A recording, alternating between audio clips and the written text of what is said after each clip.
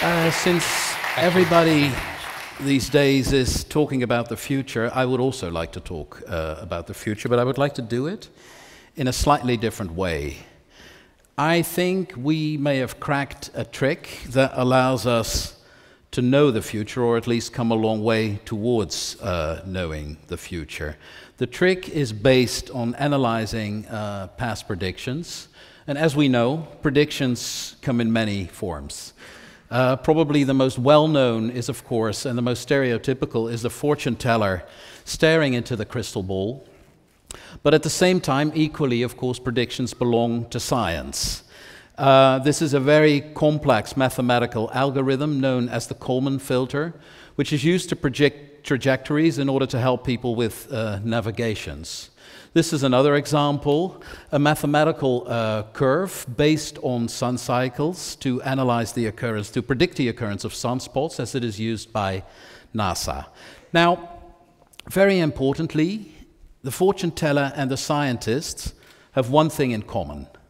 They both get it wrong. This is or was a prediction about Judgment Day, probably by religious maniacs. But this was another prediction. The Y2K, the combined American military and intelligence servants mobilized to deal with the consequences of the year 2000, consequences that essentially never happened. Let's look at the track record of predictions. Let's look at a number of things people have predicted. Here we are, 1876. The phone has too many flaws to be seriously considered as a means of communication by Western Union. A rocket will never leave the atmosphere, predicted in 1936, very generously, of course, retreated in 1969. The television won't last because people will soon get tired of staring at a plywood box every night, 1946. We do not like their sound, and guitar music is out of fashion anyway. Grandpa Recording, the studio that refused to sign up the Beatles. There is no reason, 1977, we go on. There's no reason why someone would want a computer in their house. Why would they? HIV is a pussycat. The list goes on and on and on and on. This is a very interesting one. It'll be years, not in my time, before a woman will become a prime minister. 1969. This is Margaret Thatcher entering politics. Clearly she was wrong. Let's go on. Another politician.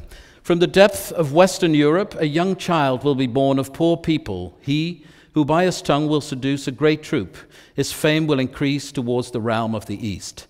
This is a prediction from 1555 by Nostradamus in his Almanac Prophecies, almost an unfeasibly apt example of foresight.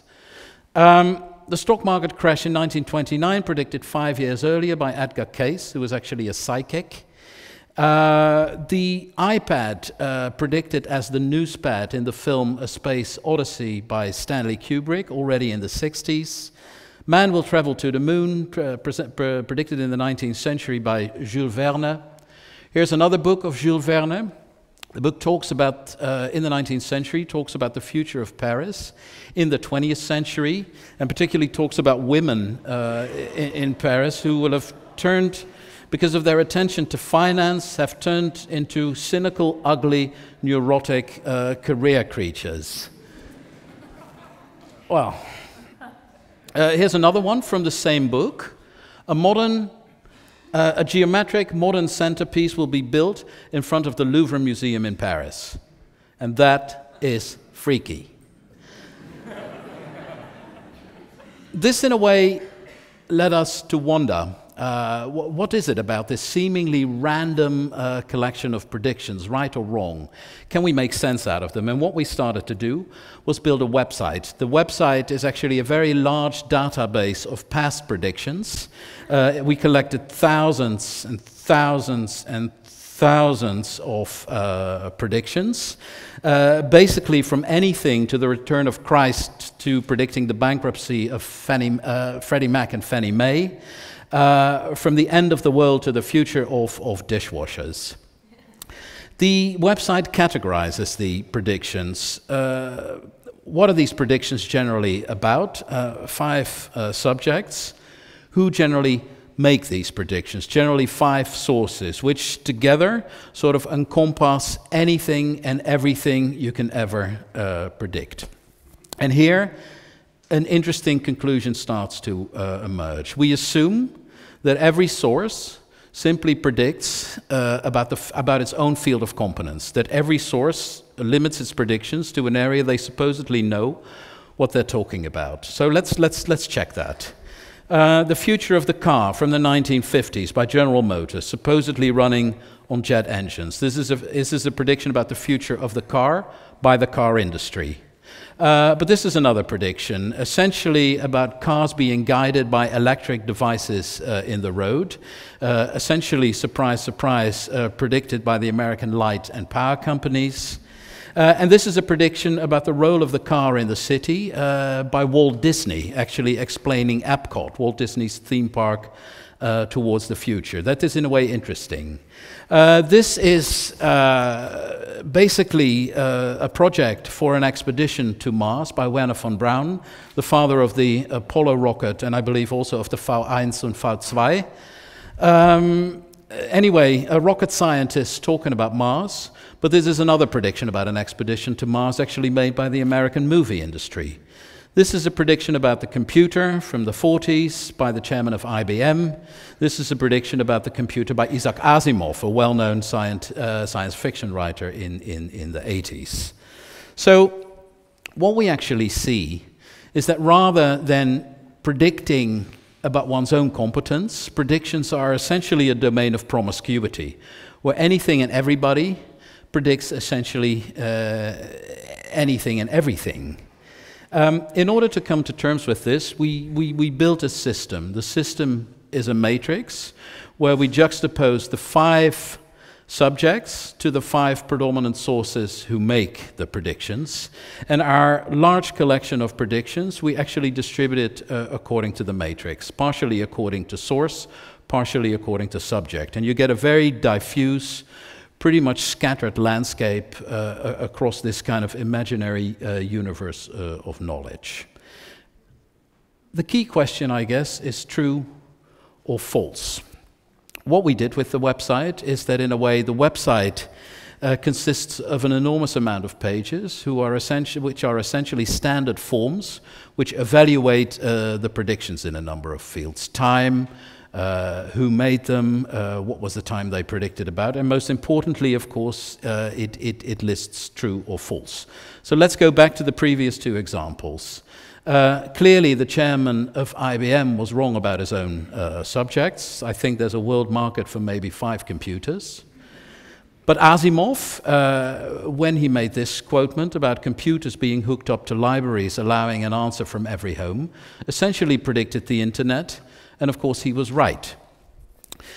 It isn't always that easy. Take this prediction from around about 1800. Horse-drawn coaches will be used in a tunnel under the English Channel.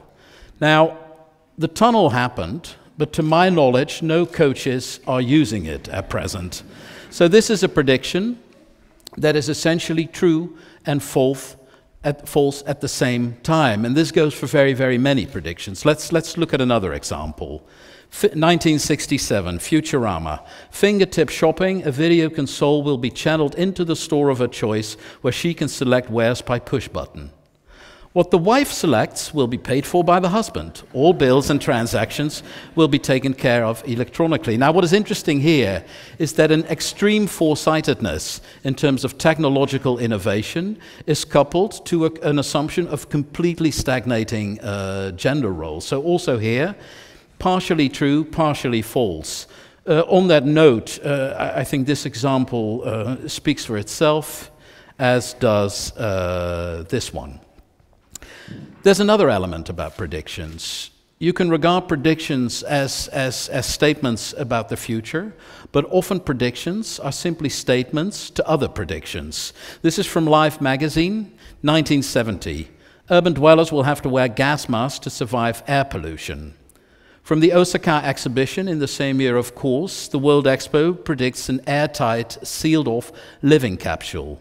It predicts a house covered by a dome, which means that occupants need not worry about the outside world. Here's another one, a giant dome from round about the same date covering Manhattan to regulate weather and reduce air pollution. Simply kind of predictions as an example of an escalating hysteria based on a scientific foresight. Here, the Earth is like a spaceship whose existence ends once its fuel runs out.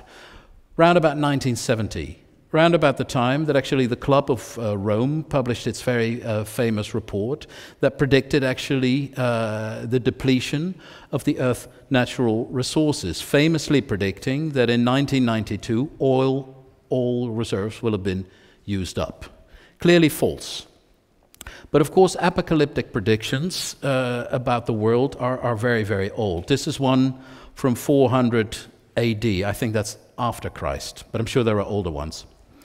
Anyway, the world ended many times. It will ended in 1186. It ends 660 years after the rise of Islam. It ends in 1656.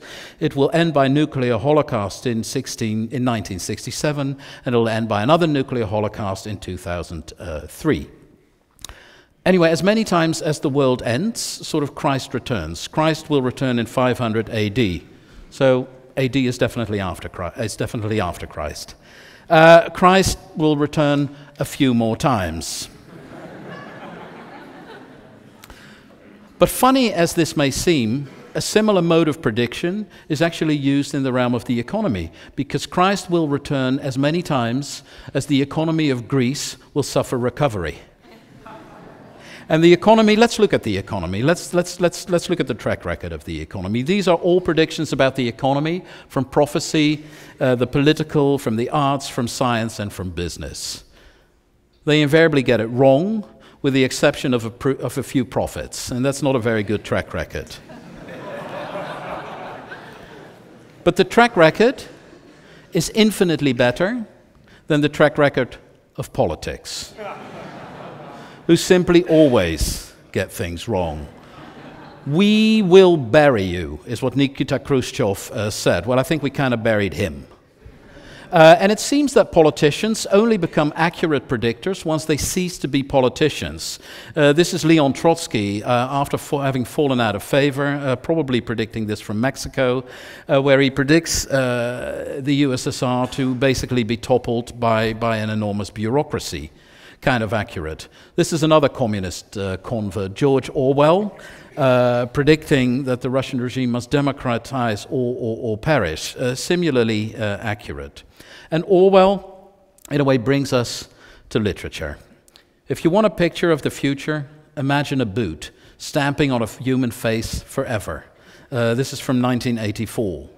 Reality, however utopian, is something from which people feel the need of taking pretty frequent holidays. Aldous Huxley, 1932. And these two examples kind of make you think, ultimately, whether predictions are anything else but literature, whether the point of a prediction isn't the prediction itself. And if you look, an interesting pattern emerges. This is a graph that simply lists the amount of utopian novels per year, that looks at optimistic ones and pessimistic ones. And what you see is that in optimistic eras like the 60s, a lot of utopian novels appear. But for instance, in the years of the Depression and during the war, a lot of dystopian novels appear. So one can wonder whether actually predictions aren't statements about the present more than they are statements about the future. Let's look at another example. How two countries saw their futures, the US and China. In the 1990s, the US was overwhelmingly positive about the future for future generations. China was not. In 2013, today, we see the completely opposite picture. Nevertheless, the US is in a very deep recession and things can only get better. China is suffering enormous economic growth and things cannot stay as good as they are. So therefore, one would, in a way, expect the opposite result. But also here, it seems that nations, in predicting the future, simply assume the present to extend infinitely into the future.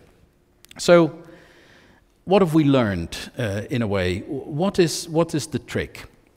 As I said before, one would expect, in a way, the sources to be right about their own subjects. This is not the case. This is actually more what we found in terms of attributing right and wrong to our database. What you see is actually that the arts are most accurate about predicting technology, science knows about culture, business somehow knows about humanity and the planet. Never trust a politician, but you probably didn't do that anyway. And prophets are expert on the economy.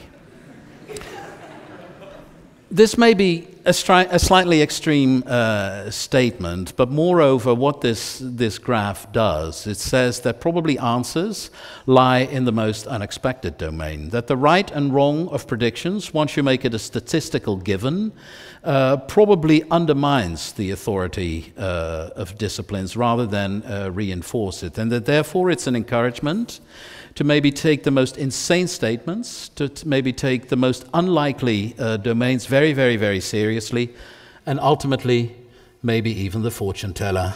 Thank you very much.